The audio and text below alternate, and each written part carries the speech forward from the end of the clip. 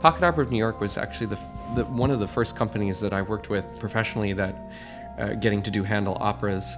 It was my second Handel opera I did with them, Alcina. Really, really amazing experience. We had a really great production. Spent a lot of time building ensemble, which was something that I feel like as opera singers, sometimes we don't always get that luxury because of time constraints, and we got to do things that I think a lot of actors get to do, but perhaps opera singer actors don't always get to do. So there was just some really interesting stage pictures that emerged, I think, out of this kind of physical work that we did. We had these knives in our hands that were sort of representative of how we can, at the same time, caressing somebody can hurt them. So there were often scenes where we were using the knife in a seductive way, and then turn around and use them in a more violent, obvious way that you would use a knife. I just really enjoyed this production mostly because of the sort of intimate and extended period of time I got to spend with the cast and developing really unique relationships between each of the characters. Vertical Repertory Players is a smaller company in Brooklyn that does a lot of really interesting work. They're among the sort of smaller regional companies that I've worked with, and they do some really fascinating things. This was a production of La Callisto, which is a 17th century Venetian Italian opera by Cavalli, and I got to play the role of Pane. This was a really cool production because it was outdoors, and it probably presented some of the more unique issues that I've ever had to deal with in terms of a performance. But this became a very interesting role for me because I was having to declaim text. It was outdoors.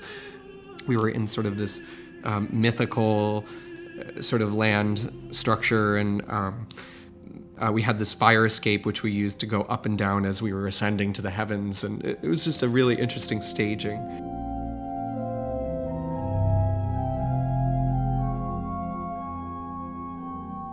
Orpheus, Orfeo in Italian, is one of the roles that I've performed a few times now. It's sort of a bread and butter role for me, and it's a role that a lot of countertenors get to do at some point.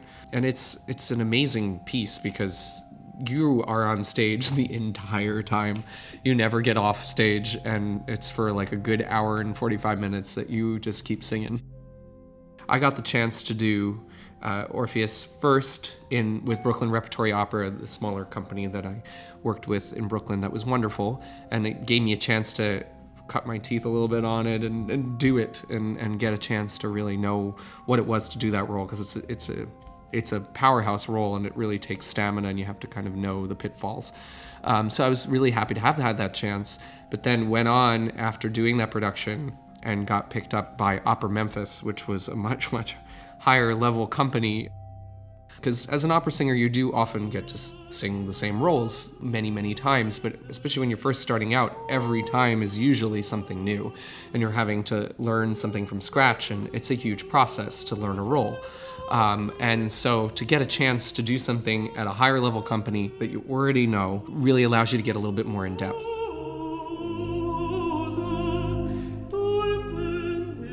Distinguished Concerts International of New York has teamed up with Nico Castel, who is a famous tenor.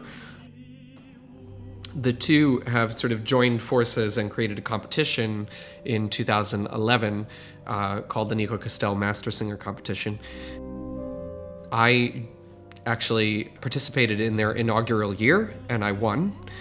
And part of my prize was a contract to sing with Distinguished Concerts International of New York at Avery Fisher Hall in their Messiah.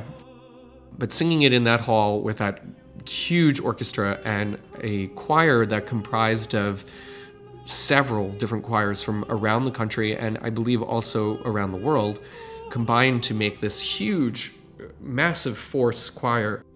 I was singing solo in front of it, and it was probably one of the most amazing experiences of my life, and I will remember it always. And it was sort of a really defining point for me, as once I kind of got into my countertenor career, this is sort of 2 years in, I got this opportunity to perform at Lincoln Center and make my debut there. And I will never forget that feeling of having so many people behind you supporting you and creating this amazing production.